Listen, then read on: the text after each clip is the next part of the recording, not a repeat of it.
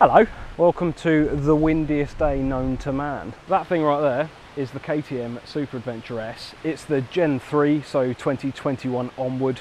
I've owned it for 2 years and I've just hit 30,000 miles, and I've been nagged by quite a few of you, rightly so, to do a 2-year ownership 30,000 mile review. So we're here. It is windy as feck today and it's 30 odd degrees, so if I look sweaty, if I look dishevelled, you can't hear anything because the wind's blowing. I can't tell whether I look really fat as well because I'm sort of slumped over. So in preparation for this video, I've done a full spreadsheet with a breakdown of like my feelings on the bike, how it handles on the road, how it handles off-road, the pros, the cons, cost of ownership. But I know that there's probably about 80–90% of you sitting at home or on the toilet or wherever you are right now with one question on your lips, and that is about reliability. Because it's a KTM and that seems to be the first question that anyone ever asks me. I went on 3 or 4 Facebook groups for the 2021 Plus model and I listed down pretty much every issue that someone has had that is actually an issue, whether it's been a warranty job or whether it's been an actual problem that KTM won't deal with or whatever. I have not included things that would have been solved if you went and got the bike now. If you're going to buy it used, just make sure the recalls have been done. And then at the end of this video, I put this story on my Instagram and I asked all of you lot that follow me on Instagram if you had any questions about the bike in general. This might be quite a long video because there's a lot to go through, but if you want a 30-second breakdown and you're not going to watch past this point, it's been brilliant. Absolutely adore the thing. More than enough power, sounds great, it handles unbelievably well. I've just done a France trip with Joe, which you'll see in a few weeks' time, and that sums up everything I could ever want to know about this bike. It started every single morning, no problem, as you'd expect. It sat on the motorway and I did 880 kilometers to get down to the south of France in one day. And it did it faultlessly with radar cruise on, music and all sorts of stuff. I was relatively comfortable. Of course I'm going to have a bit of a numb ass, but you know. And then when we got there, dumped all of our stuff in the place that we were staying in, and it went and did the twisty B roads, those switchback mountain passes, and it did all of that like it was an oversized Super Duke. I got back and I was more in love with that thing than I was when I left. I've had no real issues with it. Servicing could be looked at as expensive, but we'll get onto that. I've had the recalls done, which were just the seat and some canister at the back. The only other thing that I got replaced that actually went wrong, the glass in the mirror, but essentially came away from the backing, so it rattled like hell and it was really annoying. KTM replaced under warranty. Would I recommend the bike? 1000%. I do it every time I speak to someone about it or someone asks me about it. So there is your sub-minute roundup if you have the attention span of a 3-year-old.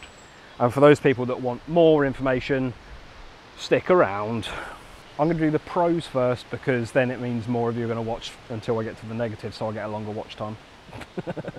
As you'd expect with a 160 odd horsepower bike that has got very good suspension, has got very low down weight, this thing handles unbelievably well for an adventure bike. You drop it down into the corner, it's low weighted because of those low tanks, power out of that corner, it's on its back wheel.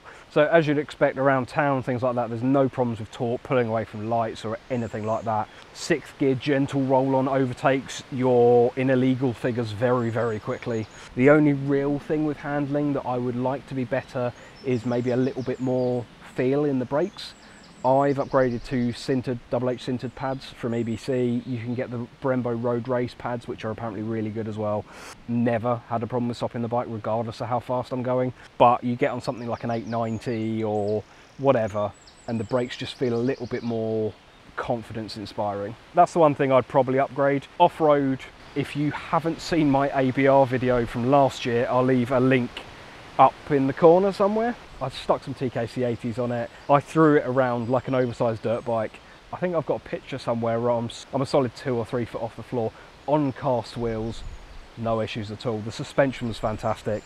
The slip control was fantastic. And the wheels were fine considering they're cast wheels for now. So off-road handling, it's way better. I mean, it's KTM. as you'd expect. I briefly touched on weight distribution there. Obviously the tanks are really low on this, so feet up U-turns, I've never known a bike so easy to do it on. The only thing that comes close is like a GS, because it's got the engine right down the bottom. I've never dropped it based on my balance. It's always been like I've dropped it because I've rolled forward off the side stand or I've left a disc lock on. Wind, weather and rain protection, the stock screen's a bit crap, but I find it pretty much is on any bike you buy nowadays. So I've added the Puig clip-on screen, or Puig. That's made a massive difference for me. Obviously I'm 5'9", that's not gonna work if you're 6'4". There are aftermarket screens, I just think they look a little bit ugly, if I'm honest. Rain and general weather protection is actually really good. Like if I'm riding that in my Roadskin jeans, link in the description for 10% off.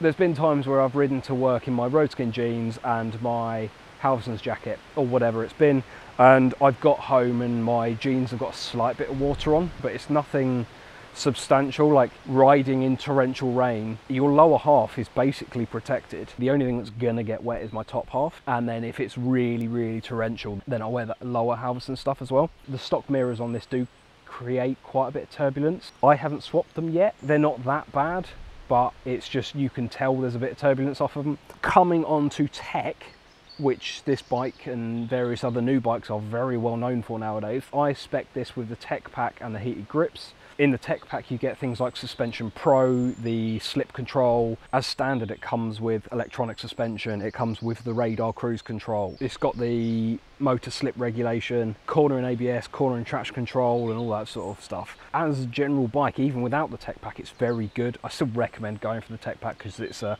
lot of tech for the money. In that I mentioned the Suspension Pro. Now for me and us fellow shorties, that's a game changer for me. I'll put in a clip in a minute, but it essentially allows me to lower the rear of the bike so I can get my feet flat on the deck. So this is in its highest position. So you can see, I mean I know I'm off-road so it's slightly different, but I can get both feet down on both sides, going back down to zero. Watch my feet.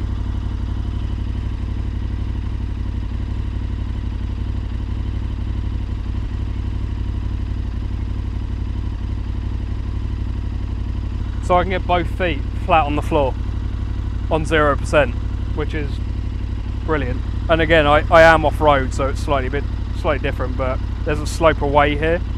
Just like that as an option is so useful.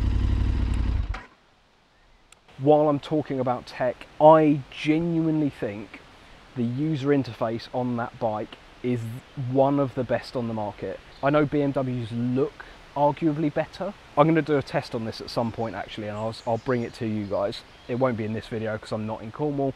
I reckon my mum, who is I won't say her age because she'll text me and tell me I'm a wanker or something, but she's not incredible with tech. She's on her iPad and stuff like that, so she's not completely alien to it. But if I told her to go on my dad's bike and adjust the suspension settings, I would have trouble finding that setting.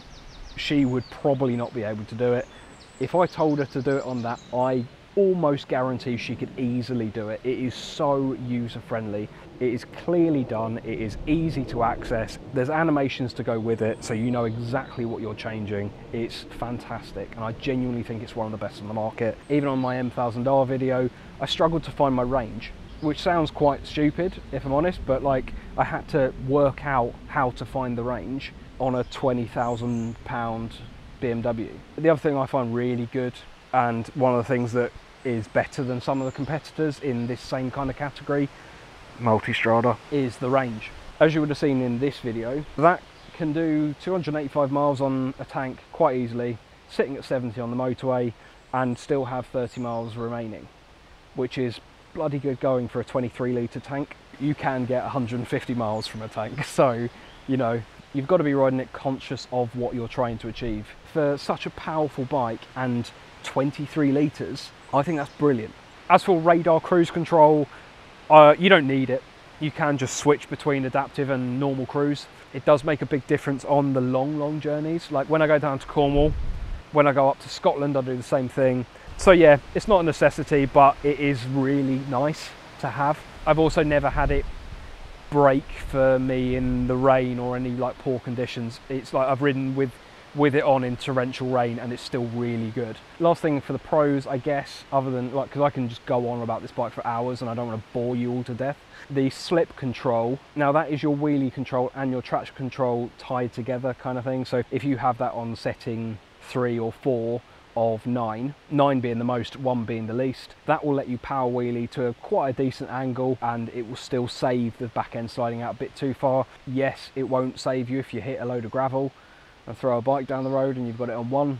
I like the option to have traction control on, traction control dialable, or traction control off, whereas a lot of bikes will have off or on. You get way too much help or none, whereas I like to have just a little bit of help for when I run out of talent.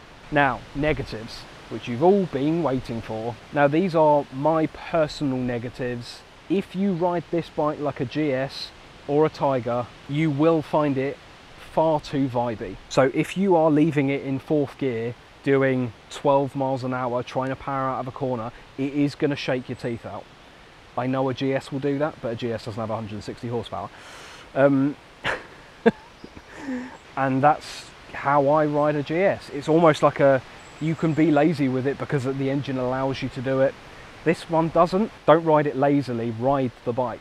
Use the gears, use the throttle, use the clutch. Like, actually use it. It will still pull in 4th gear, but if you're in 3rd, it's just less vibey. That's basically it. You have to ride it like the bike it is, like you would ride an S1000 XR, like you'd ride a multi-strider. The other thing I found with the bike is the chain sensitivity is quite high. If I just set this chain to KTM spec, I get so much chain slap while I'm riding down the road, it pisses me off, quite frankly. So I have always run my chain a little bit tighter to stop that chain slap. The bike rides better for it, in my opinion.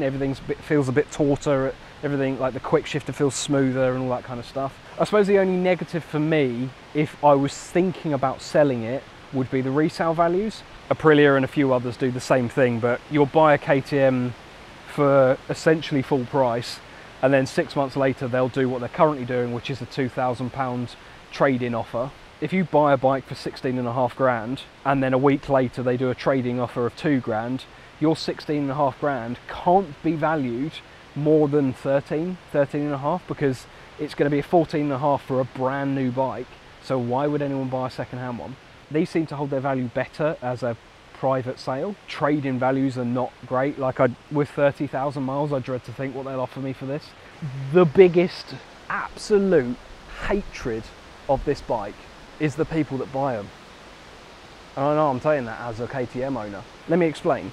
If you buy a GS or a Tiger, multi-strada or anything like that, and something goes wrong with it, you take it back to the dealer, your dealer fixes it under warranty, and you go, meh, never mind. It's a pain in the arse that something went wrong, but it went wrong. Not all of us, because I'm not one of them, and there's quite a few out there that aren't them. But if something goes wrong, the first thing a KTM owner does is go on Facebook and bitches and moans about the quality of the bike, how crap it is, how they're never going to buy a KTM again, how they can't trust the brand, the dealers are shit. Oh, the list is endless, and I don't understand it. On the European KTM 1290 2021 onwards owners group on Facebook, at least once a month, there is someone that posts up a post saying, let's make a list of things you don't like about your bike. I'm just like, why are we discussing? Just enjoy the bike. If it's been that bad, get rid of it. Yes, the switchgear's not as nice as a BMW's, or yes, okay, a Ducati Multistrada V4S at 28 grand feels more premium. Of course. Why are we, like, you know what you're buying when you buy the bike, so why are you being like that? And that seems to be the general gist of most of the owners. Like, KTM were crap 10 years ago. A lot has changed in the last 5 years, let alone the last 10 years. George has had issues with his Triumph. I hope you don't mind me saying this, Ollie, but Ollie's had 2 ECUs, 2 wiring looms, 3 or 4 brake switches on his Africa Twin. That bike's been rebuilt more than a Lego set. Dave Ashpole and his group of mates that have all got GSs have all had new batteries. They've all had a problem here or there. The response when it's a BMW or a Triumph is, it happens. When it's a KTM, it's, fucking KTM, I'm never going to own one again. And like, there are KTM owners out there that will not fill their bike up with fuel, and then when it conks out, go on a forum and complain about KTM. Just stop it. Just stop it. Please. It's really annoying. I'm going to do cost of ownership now because I've been ranting quite a lot about that KTM owner thing. So yeah, let's do cost of ownership and then I'll go back to the actual problems that are in the market. So first thing, service cost. Service intervals on that are every 9,000 miles, which is really good. And the valve clearances are every other service. You've got an interim service at 9, valve clearance at 18. I think if you don't do enough mileage, the annual service is about 260 quid. My interim service, which is the 9,000 and the 27,000, my 27,000 just gone was £320. My valve clearance service with no shims cost me £782 at KTM in Hemel, which is the KTM centre. I thought, well, what I'm going to do is I'm going to speak to some owners of other bikes and find out what their service costs are. So Dave Ashpole, thanks for this, and George, thanks for this. Joe has got a service plan on his Africa Twin, so he doesn't count. If you say you had 20,000 miles on your bike, Super Adventure would be 2 services, excluding the first service, the 600 mile service. We're just excluding that. That was free for me, just for argument's sake, but I know that varies, so I'm just going to exclude the 600 mile service. One being 782 and one being 320, so you're around the £1,100 mark. Dave Ashpole has got a GSA. They have a 6,000 mile service interval and the valve clearance is every other one as well. He paid £320 for his interim services and 450-ish with the valve clearance one, which is obviously cheaper than KTM. The Super Adventure and his had the brake fluid change and all those sorts of bits as well as the valve clearances. Obviously with the GS you got the valves right on the side, so it's quite easy to do. Difference is he would have had to have 3 services in that time rather than 2, at 450 quid for the valve clearance service and 700 quid for his 2 interim services. It's about the same. Now here's one that really shocked me. George, with his Tiger 900, has just had his valves done. His services are also every 6,000 miles and every other one being the valve clearance check. His interim service was 300-ish. His valve clearance cost him £901. £901. I mean, it is a triple, but yes, it's expensive. It's a big hit on the credit card or on the bank balance, but I don't think it's awful. Obviously that will depend where you are in the country. It can be way cheaper in some areas, it can be more expensive in others. Insurance. Now I'm 31 years old. I bought this when I was 29. I live in Hertfordshire, which is just north of London, so arguably one of the more expensive places to insure a bike. It's in a lock garage and I do about 12,000 miles a year and I have all of my modifications declared. My first year's insurance, I had 3 years no claims. I was coming up from a 2017 Tracer 700 with 75 horsepower to a 1300cc brand new bike with 160 horsepower. That first year cost me £1,200 to insure it, which hurt. The Tracer at that point was about £600 for the same thing. The second year's insurance, obviously I had an extra year's no claims, still commuting into London and all that sort of stuff. Second year's insurance was £850. I literally just renewed the insurance 2 days ago. All the same conditions, bar I've added a few modifications that you guys will see in next week's video, maybe the one after. I've declared those new modifications as well, and it came in at a total of £777, paid in full for the year. 5 years no claims, I'm 31 years old, still commuting into London, shed load of modifications. It's not awful. That's with Bimoto, if anyone's interested. KTM are now offering a 1 year's UK and European breakdown cover for free if you get it serviced with them. If you go on RAC's website, that is this much. So take that off the cost of your service and it suddenly becomes way more competitive. We'll quickly talk about wear and tear and then I will talk about price versus the competitors because I know that's quite a big conversation.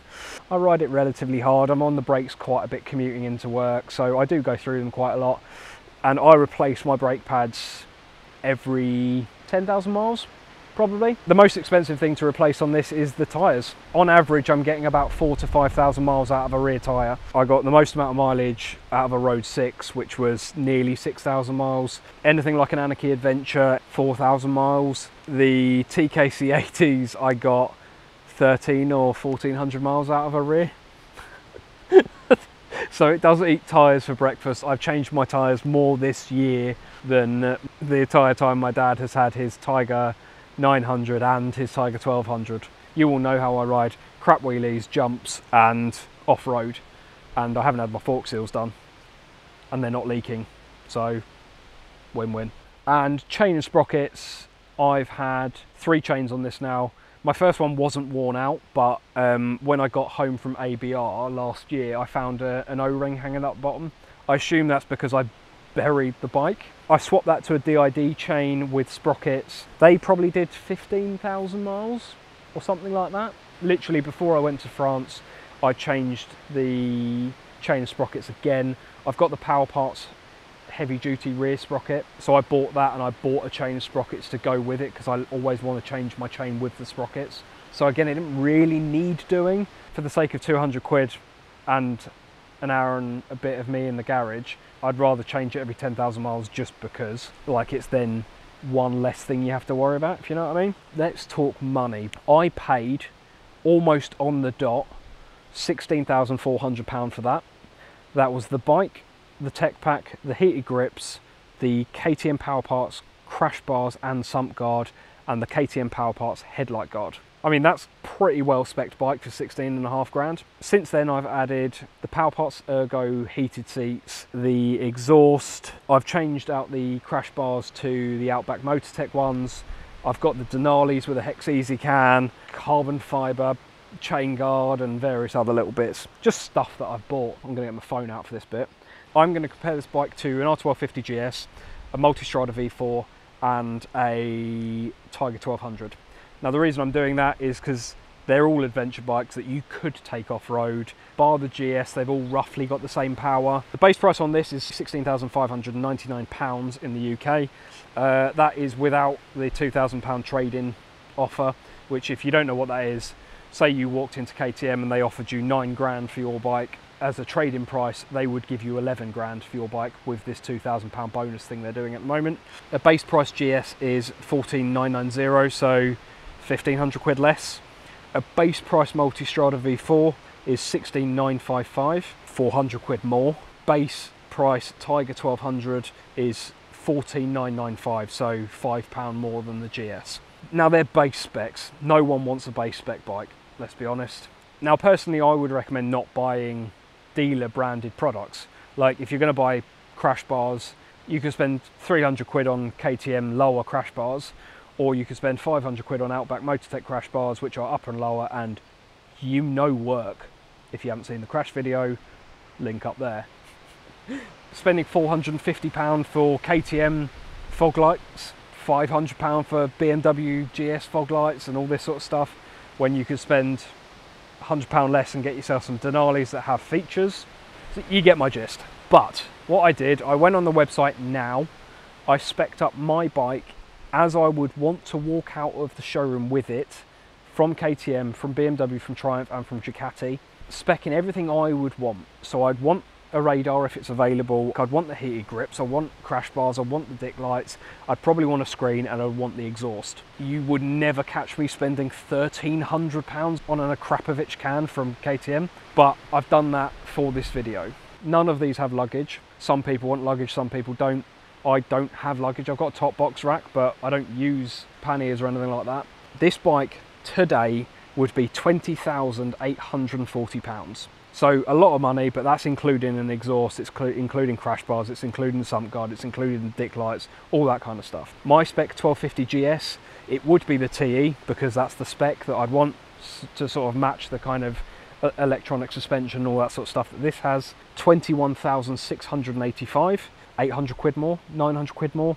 My spec Tiger, it would be the Tiger Rally Pro, is £20,826, £14 less than this would be. My spec Multistrada V4S, I'd like the Rally because that's the only one in their V4 range that will do more than 250 miles to a tank, but I'm not going to spend over 30 grand on a V4 Rally. Multistrada V4S, again no luggage, is £27,802, £7,000 more than that, 7 grand more than that. You can buy a very good car for that. Now, the only other thing I was going to discuss, which sort of, it was apparently a really controversial subject when KTM did this. I don't think there's a problem with it, and that is the demo mode.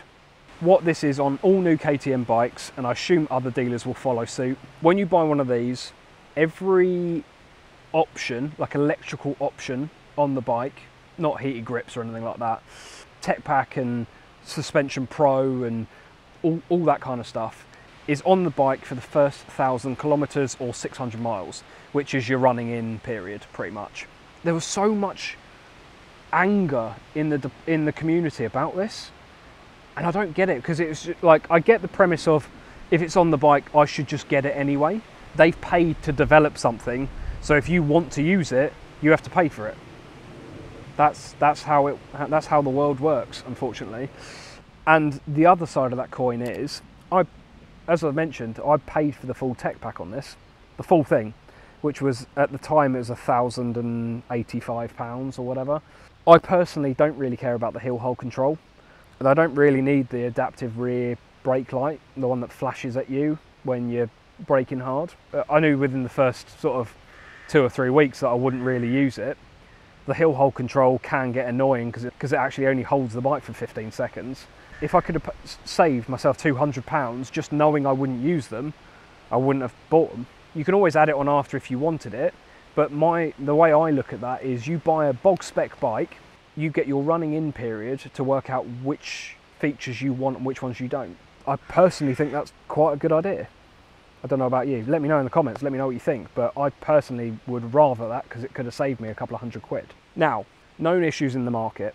I'm going to rattle through some of these because I know it's really boring for a lot of people, but these are ones that are mostly just on the Facebook pages or on the forums. First one on the list is, you get a preload error if you rush the bike to turn it on. You don't let it do its diagnostics and you turn it on.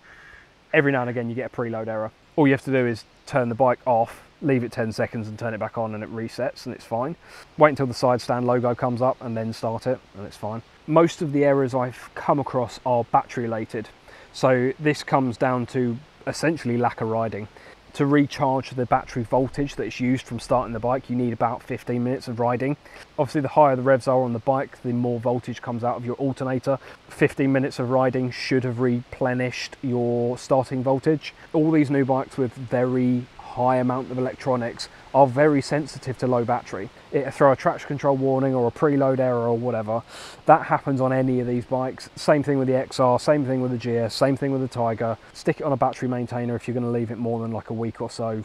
All of these new bikes are the same. Who makes the radars? Bosch. Who makes the IMUs? Bosch. Who makes the batteries? Probably Yuasa. Your battery in your GS or your Tiger is probably exactly the same as the one in this, like literally the same one.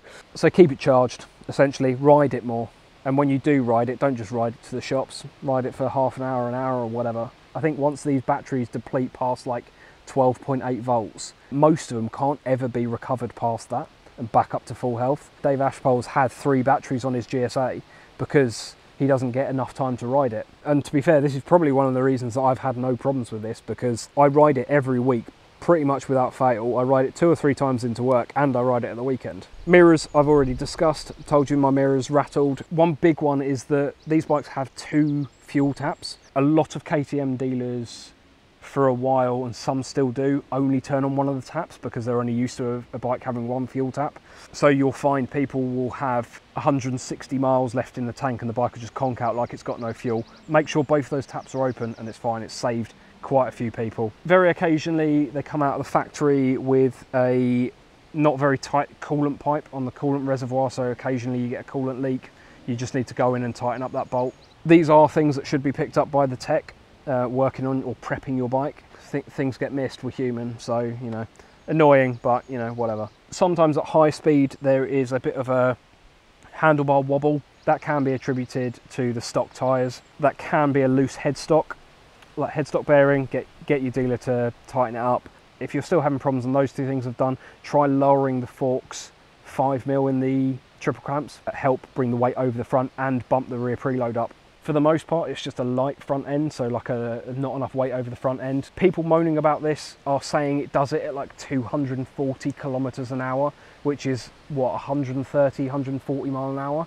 I know a lot of us will occasionally hit triple digits and it's solid. If you're riding a bike at 220 kilometers an hour everywhere, what are you doing? Like, next one is sometimes you get a key out of range thing. This is not a KTM specific thing. This happens with any keyless bike. I've found most people that are saying they have it in their jacket pocket, and it's a certain type of like laminated Gore-Tex jacket. It seems to block the signal for the bike. Take the key out of the pocket, I guarantee it turns on. Like, sometimes there's some paint imperfections. A guy called Josh, I know he had paint peeling off his swing arm. I know a couple of people that have got the brake fluid reservoir paint peeling off. There's gonna be a Friday afternoon bike every now and again.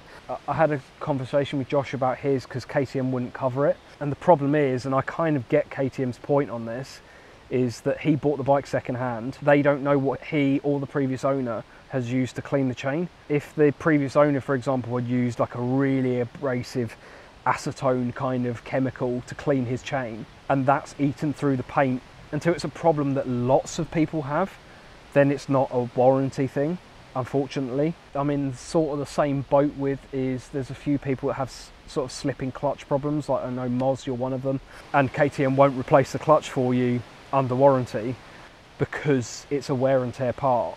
As much as I know you can ride, and your dealer probably knows you can ride, there are complete morons out there that will just sit on the clutch and burn through the clutch plates, and so them sitting there going, until this is a proper KTM known problem, they won't do it. Luckily, I mean, it's only 350 quid with labour to replace, so it's not the end of the world, but there's so many contributing factors, like, do the clutch plates dry out if you don't use the bike enough, and then they wear away quicker because they're dry? I don't know. If you've got a GS, if you've got a Tiger or anything like that, I don't think it'd be much different. The difference is with a BMW or a Triumph, they butter it up quite a lot more. Your clutch has been worn, but we can't guarantee it's a proven thing, so it's not going to be covered under your warranty. But what we'll do is we'll do this and we'll do that, and we'll make you feel a little bit more loved. And KTM dealers are not as copy paste, they're not as premium, and not as, like, they're a little bit more rough and ready. For me, with like your situation, Moz, I'd love it if KTM went, yeah, we don't agree that KTM UK have made the right decision here. We can understand what they're doing, but if you pay for the parts, we'll pay for the labour, or vice versa. And it's like a bit of a, yeah, I mean, I feel like I'm being stitched up, but at least I'm not being screwed over. Again, not a massive market problem, but worth knowing about. Part availability, I'm not even going to touch on that because it's everywhere. Side stand bolts sometimes come loose. It happened on mine. I don't know why it did it, but I just took them out, Loctite, put them back in. It hasn't happened since. Certain components will go, like fuel pump or crank position sensor or whatever. Like, they're all going to be Bosch components, or they're all going to be whatever components, so it's not going to be any different if you get a GS or a Tiger or whatever. So I'm not going to really dwindle on those too much, because I just think it's like, again, if the IMU went in this, it's a Bosch unit, so that can be any bike that has that unit in that goes. It's not just KTM.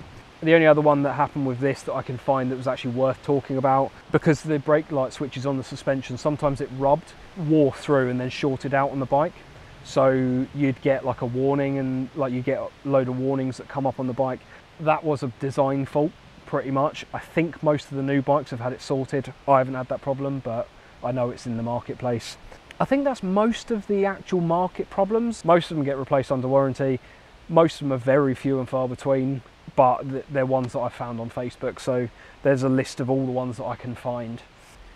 So the only thing left is to go through your questions. I put this on my Instagram story, and I had a load of questions come through from a load of you lot. I'm going to rattle through these as well, because I'm well aware I've been talking to the camera for like an hour. The first one, which is quite important: does the glove box, meaning the little flap at the front of the bike, does it fit a Kit Kat peanut butter? As you can see, it easily fits that. It fits my phone, which is a Samsung S21, I think it is. It won't fit a lot of the big phones, like if you've got a Note or a Pixel Plus or an iPhone Pro with the 72-inch screen, it won't fit that in.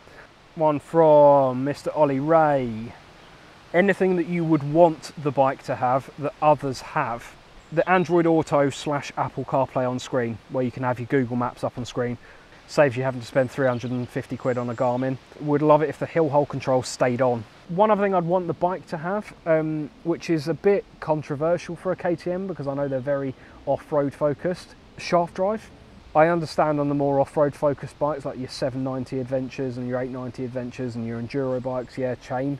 For a street model big bore adventure bike, I don't think it's necessary to have a chain. Maybe the R should have the chain and the S could get a shaft. Love a good shaft. I don't think the bike's missing anything else, but that just would be a nice thing. If you had to replace it today, what would I buy? Another one of these, 2023 one. If I had to buy a bike today that wasn't a super adventure, if I had the money, it would be a V4S Multistrada. The thing that's lacking in that is the range. Even with rear cylinder deactivation, it'd barely do 200 miles if you're lucky. If I didn't have the money, which is quite often the case, I'd probably buy myself a Norden 901 Expedition. I quite like those, and they're essentially an 890, which also would be the other bike I'd buy, an 890R. Did buying it make your penis any bigger? No, unfortunately not. But it's really good for compensating because it's got a load of power and it's noisy and stuff and it's bright orange. What's the engine heat like? It is still warm. Like I said, today was 30 odd degrees. The engine got to around like the low 90s for oil temperature, and water temperature was like high 80s, early 90s as well. It is a warm bike because it's a 1300cc, but the twin radiators make a massive difference. So like there's very, very rarely a time when I'm sitting on it going, oh, this is hot. It also blows the heat away from your legs, which is nice as well. Does it give you a fizzy sensation behind your penis? Yeah, it does. Any issues with peg ground clearance in corners? No. I haven't grounded those pegs out at all. They are the SW Motec ones, but they're actually wider than the stock ones. I've been, like I mentioned earlier, I've been on the side of the Continental Trail Attacks. I could probably get my knee down if I actually tried, but the pegs don't seem to come anywhere near the floor. And if anything, I would have thought the centre stand would probably hit the floor before the pegs. Sorry, my GoPro just died because it's too hot. Who would have thought that GoPros don't like temperature changes? Closest competitor, forgetting the GS, and why did I go for a Super Adventure S? Multistrada, maybe? Same kind of power, same kind of cock kind of factor. You can ride it fast, it's very good. You'd have to go to a rally to get the fuel range, I guess, and you definitely have to go for the S so you can get the radar. Obviously they're more premium, quite clearly, but they're also 7 grand more expensive. If it was just a road bike, I would lean towards maybe like an XR, but yeah, a meaty kind of twin / V4 I would personally go for the multi. Why did I choose the Super Adventure S over that, the Multistrada? Price being the big one. The phone port on the Multistrada S doesn't fit this, which is a very average size phone. Cost of service, Ducati have obviously got rid of their Desmo engines, which is great, which means the valve clearances are every 30,000 miles or whatever it is. But your average annual service, people, like there's reports of people paying like 700 or 800 quid for their average annual service, which is ludicrous. The fuel range was a big thing for me as well. I like to do trips, I like to go away, and obviously if you've got a bike that will only do 160, 170 miles on a tank, even with rear cylinder deactivation, I can't do that. I can't be in the middle of the Scottish Highlands and only have a 150 mile tank, especially if you're riding quick. It's one less thing to worry about. Worth noting as well, my dad has had a Multistrada V2, one of the original V2s. He had loads of problems with that with the dealer. Again, like a lot of these problems are dealer related. If you've got a good dealer, it doesn't matter. His Multistrada from factory, the rear brake didn't work. Ducati couldn't fix it for some reason. It just went to the floor. Ducati couldn't fix it, and when he spoke to the the head tech at the Ducati dealer, he said, you just don't need a rear brake anyway. No one uses a rear brake. You're like, what? I mean, if anything else, it's an MOT failure. Dave Ashpole, when are you swapping for a GS? Sorry, I nearly fell asleep reading that question. I will consider buying a GS when it has got over 160 horsepower, because it weighs a lot, so it needs that kind of money, that kind of power. When it's got a bit more of a knob factor to it. If they bring an M1300 GS out with 200 horsepower, yeah, crack on, mate. I'd love one. But on one condition: when the polite vest brigade, the people that think they're better than you, when those guys hate them because they think they're unnecessary, that's when I'll buy a GS. There you go, deal. Shake on it. Such a knobby reply. And also I can't buy one because I've mugged Bruce, Dave, Mark, quite a lot. I've mugged quite a lot of people off for having a GS, being old men. And would I go big bore again, i.e. big engine? Would you think middleweight is okay? 100% middleweight's fine. There's genuinely a part of me that thinks maybe for the stuff I do, maybe an 890 Adventure, like the new one, would be better than that. I kind of like having the stupid power. Anything, if you're doing off-road especially, those are brilliant. If you're slightly older and you want a lighter weight bike, brilliant. Or if you just want a lighter weight bike anyway, brilliant. And obviously buying something this big costs more to service, costs more to maintain. Any weird niggles. Oh, like the phone port thing, if you've got your steering lock on, you can't open that. It does hit the handlebars. There may be an element of safety to the fact that it won't open fully. You can't get your phone out if the handlebar lock is on, you can't open it enough. So I'd trust it more leaving my phone in there with the steering lock on than I would if it opened fully. Like, I would never leave my phone in there. Some people find it annoying, but I'm like, well, just straighten the handlebar. To fill up the coolant, you have to take the side panel off, which is slightly annoying. He literally says in this question, like, anything that's not really problems, just weird niggles. So yeah, really clutching at straws. I don't think there's any other like weird little niggles, like nothing that I've dealt with anyway. Last one that isn't penis related. Is it worth buying the tech pack? Yeah, 100%. I think more than anything, it's probably worth it in the resale value alone. If you bought my bike and I spec'd it as having the tech pack, everyone knows that that means it's got everything on it. It's like buying a GS that's a TE. Everyone knows that that's got everything on it, so that's the one you want. But the value for money and the amount of stuff you're getting, it's worth it, in my opinion. So that is pros and cons, handling, general performance, balance and weight, things that bug me / niggles, anything and everything that might be an issue that I can find in the market. If I haven't found one or you've got more problems, stick it in the comments. Service cost, service intervals, insurance cost versus the competitor, including the base and the spec'd up versions of how I'd have it, what I would have / what I'd want to change on it if I could, what I'd buy if I had to replace it, and would I buy it again. Pretty comprehensive. The longest video I've probably done on my channel, but 30,000 mile review, not bad going, right? So that's it. That is my 30,000 mile 2-year review on my KTM Super Adventure S. Have you got any questions? Have I not covered something? Have I missed anything? Please let me know in the comment section below. If you've got to the end of the video, bloody well done. And if you've got to the end of the video, I'll let you know a secret. That is the last time, literally from tomorrow, that is the last time that bike's looking like that, because I've got some toys coming for it. I will be revealing the bike at the ABR festival. If you're going to be at the ABR festival, I'm going to do it on the Thursday afternoon / Thursday evening. So if you're going to be there, I'll let you know where I'm going to be. I'll put my location on Instagram. I'm going to get back on the bike. It's been sitting there for an hour and a half, 2 hours, so probably won't start now, fucking KTM. Thanks again for watching this horrendously long video. I hope I've answered all of your questions, and I will see you in next week's video, which is going to be the first one of that looking slightly different. Bye.